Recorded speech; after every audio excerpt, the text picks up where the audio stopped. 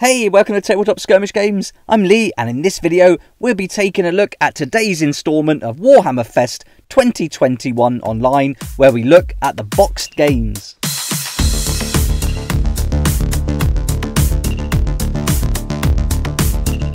If you didn't get to see Warhammer Fest 2021 online today, then this video's for you, where we'll recap all the models that were previewed. I was really hoping for some Warcry and some updates on Curse City. We didn't get either, but we did get some cool Warhammer Underworlds, and we also got a look at some Aeronautica, Imperialis and some Necromunda. So let's get started and dive straight in and see what the Warhammer Underworlds released brought us.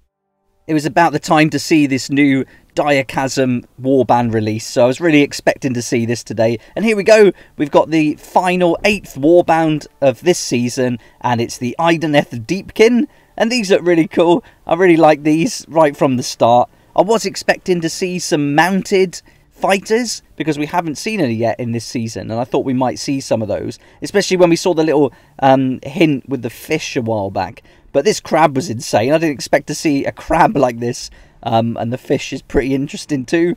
But all round, a really cool little set. We're going to get 5 miniatures there, and I really like what they've done with these. But yeah, it would have been nice to see some mounted beasts, but I'm not going to complain. I think this is great. I think they really have done so well this season. Every warband has looked amazing. I'm still waiting for my Crimson Court to be delivered though, so I hope I can pick up this set and get them delivered a bit quicker than that. But there we are. That's the video, and that showed us these 5 miniatures in full. And I'm really looking forward to seeing how they're going to perform. There's going to be 5, so I'm not expecting them to be super tough. But yeah, looking forward to seeing their cards and the different abilities they're going to have. Also, another great use of any Underworld set is to bring them into Warcry. And I haven't explored the Idoneth Deepkin yet, so that might be a good idea for a deep dive for tomorrow's video.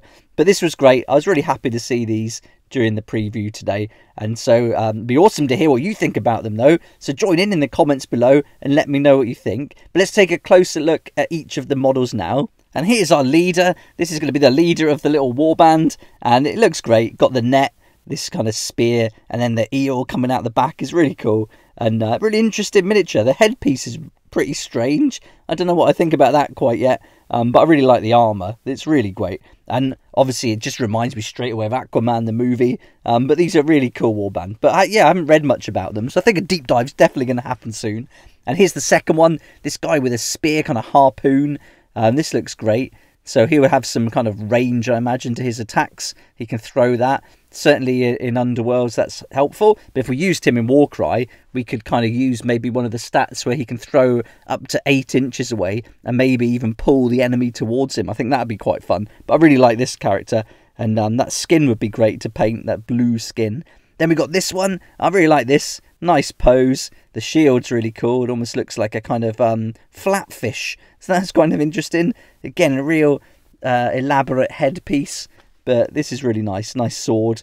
So this was a good one too. But it's these next two that were the weirdest of the warband. And I really didn't expect to see these. And so here we go. We got this kind of goldfish and a crab. So that was strange. I have no idea how they're going to be stats-wise and how they're going to play in Underworlds. But the crab's got to be tough, hasn't he? He's got to be pretty hard to beat, and with those clippers, maybe do some damage. But interesting to see exactly how big he's going to be, and also what that fish is going to get up to. So that was it for Underworlds, the final warband of the season, and a great way to finish things off. I think they've done so well. This season is amazing. Every warband has been brilliant, and I can't wait to get these too. So now we've seen Underworlds, let's move on to all the other things that they showed us during today's preview. And the next one, we're going to take a quick look at Necromunda. And here's the video they put out for this new set of miniatures for Necromunda. And I've not played this yet. I think the miniatures always look good. I mean, they look so interesting. And I picked up the Van Sargang just to play in a different game with my son and just to play around with. But I haven't painted them or anything yet. But I really like the look of them. And their weapons were really interesting too. And these look great. Really, really interesting. But I think Necromunda for me isn't something I'm going to start getting into. I'm going to start bringing in lots more indie games to the channel, starting really soon. And I can't wait to release and let you know exactly what's coming, which will be next week when it all starts. So that's really exciting. But back to the preview. That's the video, and then we can take a closer look at these different miniatures, and here's 2 of them now. Really different to like 40k. So really interesting look to them, and could certainly imagine using these in different games. But yeah, Necromunda's not on the list for now. We also got to see this video, which is for like a first-person shooter game, and this is going to be coming out for PlayStation, Xbox. So expect the graphics to be really great on this, and the fast gameplay too. So interesting to see all these games being released now with their kind of partner companies. So this looks quite fun, but again, not for me. But maybe this is something you're interested in. And then finally, we're going on to another video, and this is where they were really teasing us now, making out that this model was going to be available in plastic. But wait till you see it. If you're excited about this, I wouldn't get too excited, because you're going to see the reality in a second. But I mean, the Thunderhawk gunship does look awesome, but it's not as big as we thought. It's pretty tiny, and so this is going to be for Aeronautica Imperialis. And again, I haven't played this game, but it does look fun, and I have had my eye on it for a while looking at the models, but I don't think I'm going to be going into this. I think there's so many indie games to explore, and so I'm going to be looking, if I do anything like this, to try and find something that's not Warhammer and play some different games on the channel. But they do look great, don't they? They look really cool. But again, what do you think? It'd be awesome to hear your thoughts. And here's the little night wings here, and we've also got these Phoenix bombers, so they look quite cool. But these look great. I do like these Siphon Interceptors. I really like the look of those. And the Storm Eagles are awesome. And so as a box set, yeah, it's got some appeal. But for me right now, it's not tempting me enough to get started. But this is the new box set they're going to be bringing out. The board looks awesome over this fiery kind of planet. And then you could pick up the Thunderhawk gunship as a separate model. So really interesting. But yeah, what do you think? Join in below and let me know. It'd be awesome to hear what you think.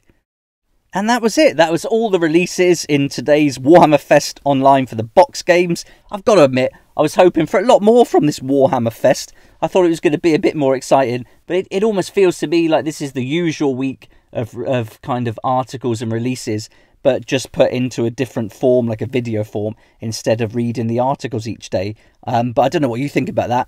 But yeah, I've never been to a real life Warhammer Fest, but the online one, I don't know, bit of a letdown, but still fun to see all the new releases. And it's always interesting to see what Games Workshop are up to and how they're going to deliver their marketing for the different products. I'll certainly be picking up these new Idoneth Deepkin Underworlds Warband when they come out. I mean, they look great, and this whole season's been brilliant, so really excited about that. So definitely for me, the take from today has been Underworlds. Really wanted some Warcry, wanted some updates on Curse City, but I guess we'll have to settle for Underworlds and be happy with that. But let's wait till Saturday, where we might get some cool news about maybe an AOS 3, or who knows what they could bring out. But I'll be coming back and doing another video after Saturday's Warhammer Fest Online, and can't wait to see what that's going to be. Hopefully we'll be ending the week strong and coming out with some real cool models. Hopefully maybe some new factions. We'll just have to wait and see. But let me know what you think about today and all week really in the comments below. Join in and share your thoughts and ideas and your predictions for Saturday. It'd be great to hear from you.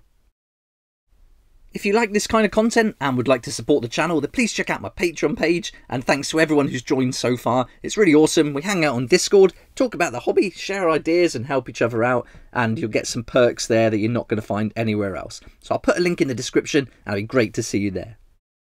Hope you enjoyed the video and that this Warhammer Fest Online box game section for today gave you something that you're interested in. But thanks so much for watching. Please like if you like it, subscribe for more videos like this, and don't forget to hit the notification bell to join me next time on Tabletop Skirmish Games.